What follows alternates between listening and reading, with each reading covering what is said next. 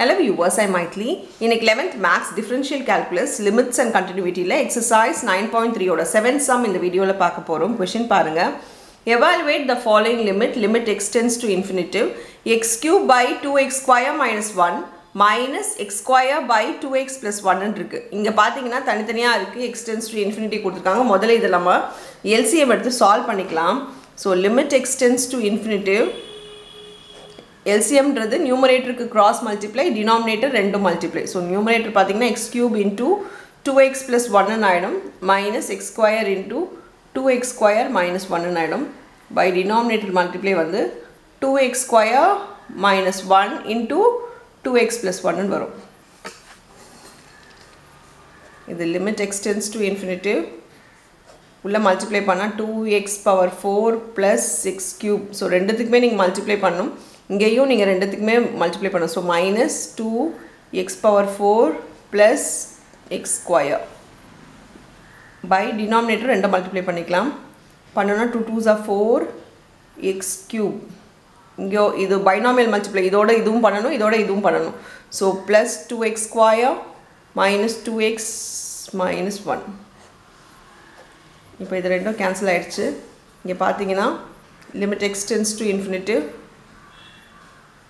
X cube plus x square by 4x cube plus 2x square minus 2x minus 1 இருக்கு. இப்போ நம்ம limit extends to infinitive substitute பண்றதுன்றது நமக்கு infinitive ஒரு வார்த்தை வந்து நமக்கு தெரியாத ஒரு விஷயம். substitute பண்ணா அதுக்கு என்ன வேல்யூ எழுதணும்ன்றது நமக்கு தெரியாத ஒரு விஷயமா இருக்கும். இப்போ 4 into infinity cube இருந்துச்சுனா நீங்க என்ன பண்ணுவீங்கன்றது உங்களுக்கு தெரியாது.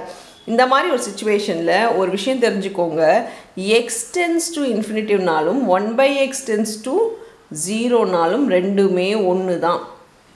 ஏனா 1/0 is equal to infinitive. இத cross multiply பண்ணா சோ வந்து நமக்கு இத இன்ஃபினிட்டிக்கு பதிலா நம்ம வந்து 1/0 இங்க சப்ஸ்டிட்யூட் பண்ணனும்னு வெச்சுக்கோங்க. x is equal to ன்னு எடுத்துக்கோங்க. x is equal to 1/0 ன்னு வரும். சோ cross multiply பண்ணா நமக்கு 1/x equal to 0 ன்னு வரும். சோ 1/x tends to 0 நாலும் x tends to infinity நாலும் ரெண்டுமே நமக்கு ஒன்று தான். இப்போ நான் என்ன பண்ண போறேன்னா நெக்ஸ்ட் ஸ்டெப்ல limit extends to 1/x tends to 0 ன்னு எடுத்துக்க போறேன். 1/x tends to 0 னா இங்கேயும் 1/x தான் இருக்கணும். அந்த எப்படி 1/x ஆ மாத்துறதுனா highest பவரை வெளியே கொண்டு வந்துருங்க. இல்ல highest பவர் பாத்தீங்கன்னா கியூப் தான், x கியூப் தான் highest பவர். சோ நம்ம அதை வெளியே கொண்டு வந்தனா இங்க 1 ன்னு ஆயிடும். இங்க எப்படி கொண்டு வருது அப்படினா இங்க எவ்வளவு இல்லையோ அதை டினாமினேட்டர்ல எழுதிக்கோங்க. ஃபார் எக்ஸாம்பிள் இங்க ஒரு x இருந்துச்சுனா இது x கியூப் ஆயிடும் இல்லையா? சோ x கியூப் மட்டும் தான் இல்ல. அந்த மாதிரி இருக்கும்போது அந்த x-ஐ நம்ம கீழ எழுதிக்கணும். இப்போ உள்ள மல்டிப்ளை பண்ணி பாருங்க, x கியூப் ஆயிடும். இங்க மல்டிப்ளை பண்ணும்போது x கியூப் by x ன்னு ஆயிடும். நம்ம டினாமினேட்டர் மைனஸ் பேஸ் சேமா இருந்தா பவரை மைனஸ் பண்ணுவோம். பவர் 3 - 1 நமக்கு 2 ஆயிடும். சோ ஹையஸ்ட் பவர் வெளியே கொண்டு வந்தீங்கன்னா எது உள்ள இல்லையோ அதை பைல எழுதிக்கோங்க. இங்க வந்து 4 ன்னு ஆயிடும். ஏனா 1/x x கியூப் வெளியே கொண்டு வர x கியூபே வெளியே வந்துச்சுனா இங்க 4 ஆயிடும். பிளஸ் இங்க ஒரு x மட்டும் தான் இல்ல, அதை டினாமினேட்டர்ல எழுதிக்கோங்க. இங்க வந்து x ஸ்கொயர் இல்ல, x கியூபுக்கு கம்பேர் பண்ணி பாருங்க. x கியூப் வெளியே எடுத்துட்டோம். சோ இங்க ஒரு x ஸ்கொயர் இல்ல, அதை டினாமினேட்டர்ல எழுதிக்கோங்க.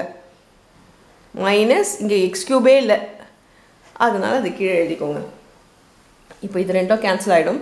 இப்போ நம்ம வேல்யூ உள்ள சப்ஸ்டிட்யூட் பண்ணிக்கலாம். இங்க 1/x க்கு பதிலா நம்ம 0 சப்ஸ்டிட்யூட் பண்ணிக்கலாம். இங்க சப்ஸ்டிட்யூட் பண்ணோம்னா x tends to 0 உள்ள போடும்போது இது என்ன ஆயிடும்னா 0 1 + 0 1 ஆயிடும்.